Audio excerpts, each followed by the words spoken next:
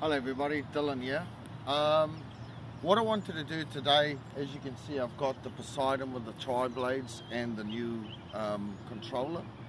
So what I wanted to do today is to take you through start to finish, just a short flight, but I want to take you through a calibration process, show you the new controller, and give you some visualization of what the drone is like in the air.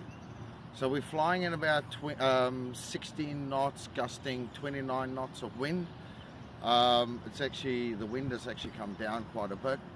But yeah, I just really wanted to take the opportunity to show you guys what's involved when you get your new Poseidon.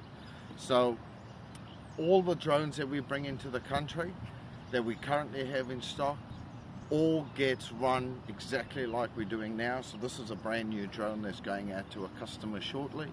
So each drone is calibrated, each drone is test flown before it comes out to the customer.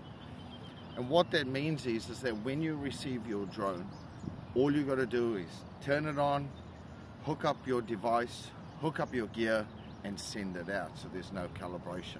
All of the calibrations and pre-flight stuff is done prior to you getting the drone. So let's get straight into it. So we're going to do a calibration first. We'll go through that whole process, connecting your device. I'm using an Android at the moment. And then we'll do a short flight, bring it back on return to home. And yep, hopefully you guys learn something out of it. So let's go. So first of all, I will turn the controller on. So the way you know the controller is on is that there's a blue light down there, red light, and there's 4 green lights. Now the 4 green lights gives you your battery, how full the battery is. So I'll turn the drone on.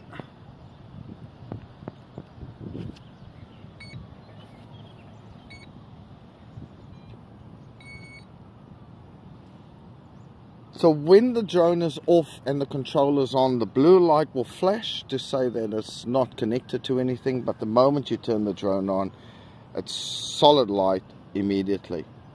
So on the screen, on the controller, on the top line you can see your connection, GPS, 15 satellites, and the controller on the battery on the controller is at 91%. You've got northwest at 342 degrees where we are at the moment.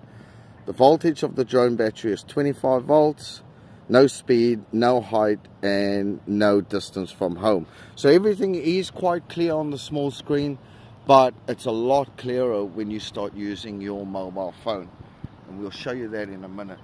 So now that the controller's on, the drone is on, I'm going to connect my device to the drone. So check this out.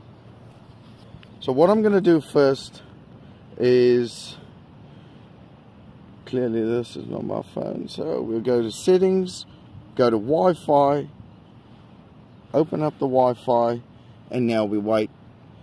Now, the moment you see the DroneTech device name, if you click on that, it will say connecting. Now, particularly on the Android devices, when the phone connects to the drone, it's a pre-connection. So you might get a notification that internet may not be available, and we're not connected to the drone via internet. It's just the invisible cable connecting the phone to the drone. So if you get this notification, always say yes, always connect. All right, we don't need internet, we know that it doesn't have internet, but we still want to connect. So now that we're connected, I just jump straight onto my DroneTech app. I'll notice on the top right hand corner I have an app version and I have a firmware version. Now the app version is obviously the version of the app on your phone. The second line is the version of the drone that you're running. So I go to start fly, and right up on the screen my camera comes up, satellites, so I've got 16, full battery, and all the buttons, speed, distance, and height is clearly visible. So now we're going to calibrate. So on the top right hand corner there's a sun looking thing. It's supposed to be a gear. So we're going to click on that. And halfway down the screen, you're going to see start calibration. So come down here. So I'm going to push start calibration. Sometimes you got to push it a couple of times and the drone will beep. Now at that point it's in calibration mode, so I'll pick up the drone, and what I'm going to do is I'm going to rotate the back over the front like this, and then I'm going to rotate the drone anti-clockwise and rotate the sides over one another. Now on the screen of the phone you'll see a download bar, right? So as I follow through the rotations, you'll see progress complete. And that's absolutely done. So what I'll do is I'll turn the drone off.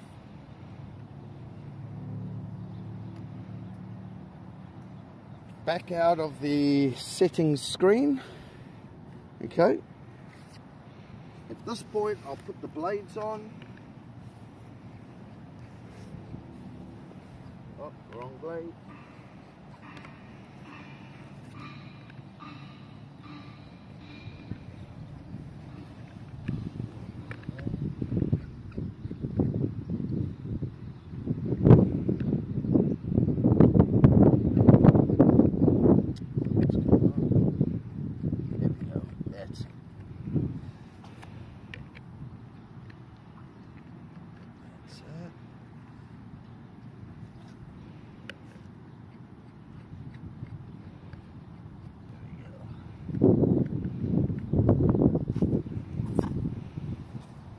That looks pretty cool. So turn the drone back on. The drone will beep when it turns on, and then it will give a second chime, and that's when the camera and the release is activated. So if you listen carefully, if I release the line or operate the camera, it's now active. Now, one very, very important thing that you need to check before you fly, particularly on your small screen or the mobile phone screen, is that you are in GPS mode. If you are in ATT mode, the drone will start up, you'll be able to take off as normal, but the moment you let go of the joysticks, the drone will start drifting. Okay, I might show you that in our short flight of the drone's behavior when it's in the ATT. But most important, to have a successful flight, make sure that you're in GPS mode before you take off. So we'll take a step back in a minute, and I'm going to put it up in the air. So let's have a look.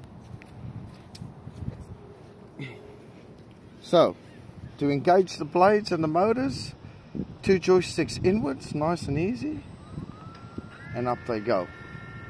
Alright, now your joystick movements is exactly like any previous drone that you might have used before. With the left joystick you take off and land, the right joystick is forward and back. So we're going to start our basic flight, or just our short flight, and we'll go from there.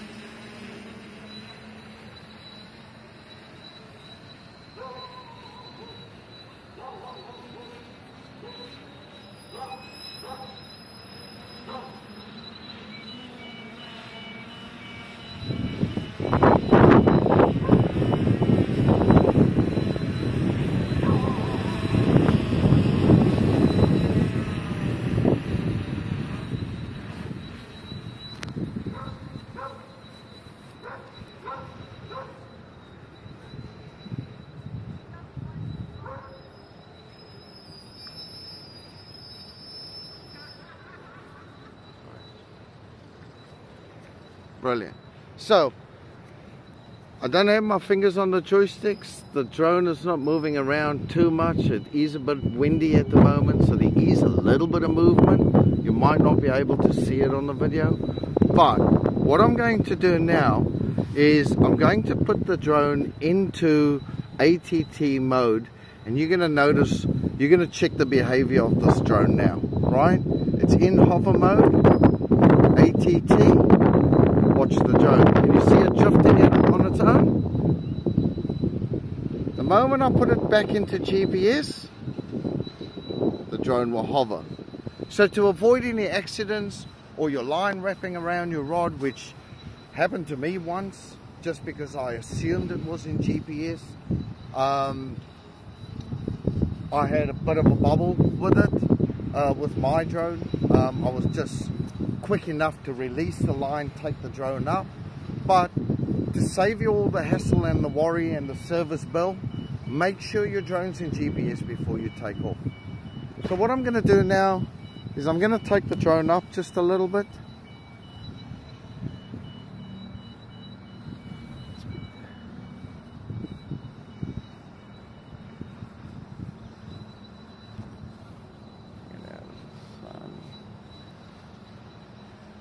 Okay, and what I'm going to do is I'm going to pop it into return to home.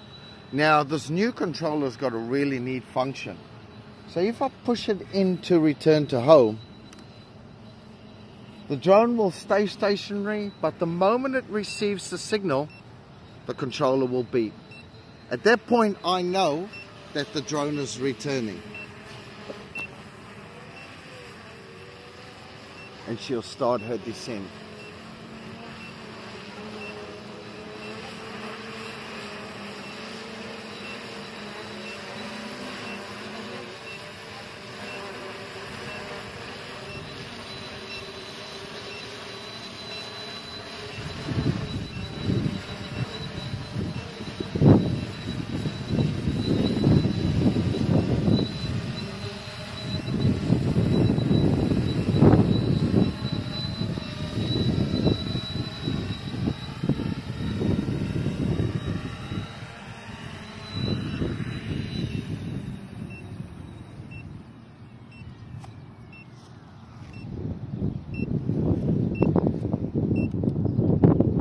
So I've now popped it out of GPS, out of return to home into GPS, and the beeping has stopped. So thank you for joining us today while we take you through the calibration process. You might have seen it before on some of our other videos, but thank you for watching the video. Join our group, DroneTech New Zealand Fishing Group. These drones are available in stock. They're extremely easy to use. Thank you for joining us on our initial flight. This drone is now calibrated, tested, ready to go to the next customer. So once again, that happens to all our drones before you get it. So now when you get your drone, or when you get this device, you can turn it on, connect your device, connect your gear, and send it, no matter where you are in the country. So again, thank you, and I'll catch you guys out there. Tight lines.